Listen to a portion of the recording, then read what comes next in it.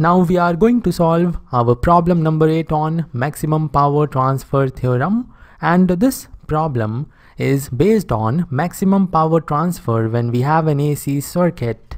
So let us read the problem now. In the circuit shown below, this circuit, the value of capacitor C required for maximum power to be transferred to the load is. Now when you observe the given network, you will find the inductor, the resistor and the capacitor together are forming the load of this network. And we need to find value of capacitor C for the maximum average power transfer to the load of this network. We have 4 options and we need to choose one correct option. So let us move on to our solution. We know the condition for maximum power transfer when we have both RL and XL variable in the load impedance. When you find out the load impedance of this load ZL, you will have RL plus JXL. And in this problem, RL is variable and also XL is variable. And when this is the scenario, we know that maximum power will be transferred to the load, which is ZL, when ZL, the load impedance, is equal to the complex conjugate of the Thevenin's impedance. Now when you find out Thevenin's impedance of this network, you will find it is equal to 0.5 ohm. ZTH equal to 0.5 ohm. And this means ZTH is purely resistive and therefore RTH is equal to 0.5 ohm and XTH is equal to 0. And I hope you remember how to find out ZTH. To find out ZTH, you need to open circuit the load and you need to short circuit this source. Then you have the resistance between the two terminals from this side equal to 0.5 ohm. Now moving back to our condition for maximum power transfer. From this condition, we will have RL equal to RTH and RTH is equal to 0.5 ohm. So RL is also equal to 0.5 ohm for maximum power transfer, and XL should be equal to negative of XTH. XTH is equal to 0 and therefore XL should also be equal to 0 ohm for maximum power transfer. Now understand the approach to find out capacitance C. We will find out ZL. We will find out ZL from this combination, and in that we will have C.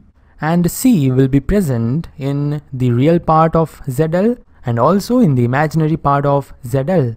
And the real part of ZL is equal to 0.5 ohm and the imaginary part of ZL is equal to 0 ohm. Now out of these two conditions, we will take one condition and we will find out C. So let us move on to the calculation of ZL. ZL is equal the inductor in series with the resistor in parallel with the capacitor. And before we start our calculation, we will write inductor and capacitor in frequency domain. For inductor, we will have j omega L. We are not writing value of L at the moment. For capacitor, we will have negative of j over omega C. Negative of j over omega C. So ZL will be equal to j omega L plus 1 in parallel with negative of j over omega C. Moving on to the next step, we will have ZL equal to j omega L plus minus j over omega C divided by 1 minus j over omega C.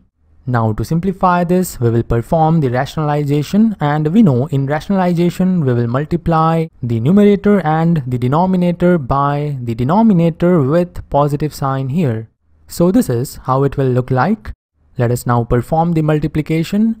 We will have ZL equal to j omega L plus we will have minus j over omega c plus 1 over omega squared multiplied by c squared, and in the denominator we will have 1 plus 1 over omega squared multiplied to c squared. Now we are interested in finding out the real part and the imaginary part, and when you look at what we have calculated, you will find this is having j, this means it is imaginary, and this is also having j, this means it is imaginary. But this one here, 1 divided by omega square c square, is not having j, so this one here is real. So the real part will be this divided by this. Let me write it in the form it is more understandable. And this is our real part. The real part of ZL, which is RL, is equal to 1 divided by omega square c square divided by 1 plus 1 over omega square c square, and this should be equal to 0.5 ohm, or I can write 1 divided by 2. Now in this we have two unknowns, omega and c. Omega we can have from here. When you compare this with Vm sine omega t, you will find omega is 100, and therefore we can find out c very easily. Simplifying this, we will have 1 divided by omega squared c squared plus 1 equal to 1 divided by 2.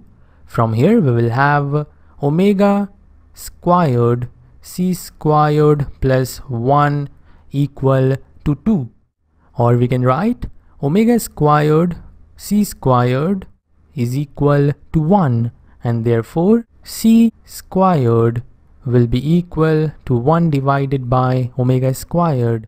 Or we can say that the capacitance value is equal to 1 over omega. Omega is equal to 100, so c will be equal to 1 divided by 100, and the unit will be farad.